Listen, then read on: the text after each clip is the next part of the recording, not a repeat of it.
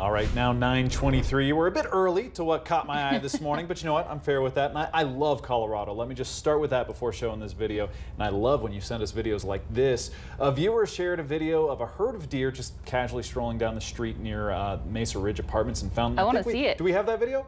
Uh-oh, yeah, you're showing my video. surprise. All right. So, look, I've constantly got deer in my yard, but that doesn't stop me from running to the window, grabbing the kids, taking photos. But look at the rack on this one, Katie, that's coming up here in a second.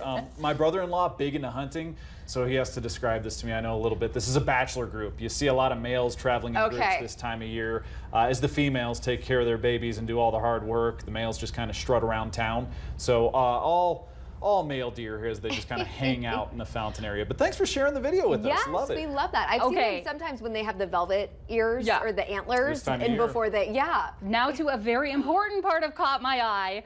It is Tony's birthday. We are celebrating. Little Tony. This is little Tony. Today we're celebrating Tony Keith. His birthday was actually yesterday. Thankfully, he was off this weekend to celebrate with his beautiful family.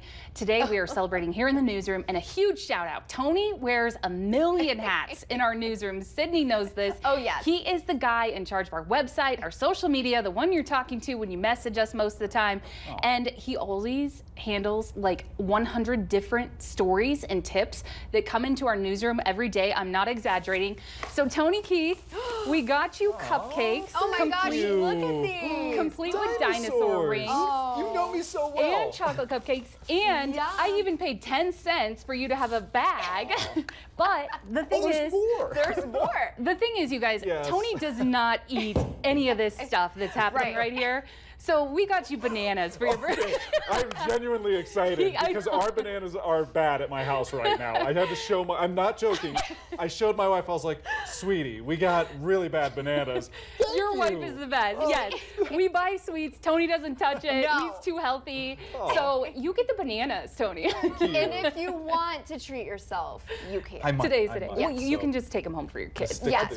Thank you, guys. Take them to your kiddos. Very nice. Happy birthday, Tone. Thanks for all you do. Yes, we appreciate you.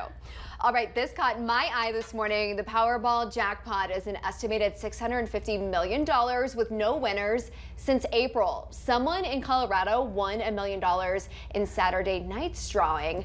We're working to find out where that ticket was sold. How cool, guys, we just in Colorado. found out. Yes, Elizabeth. Tony. So I reached out to Colorado Lottery. So if you know somebody who traveled through Elizabeth and bought a Powerball ticket, talk to them because I don't think anybody's claimed it just yet. Okay, and the next drawing is tonight, so you still have time. What would you do with the money? $650 million after taxes? Or like what's the first thing you would buy? I would buy a pony.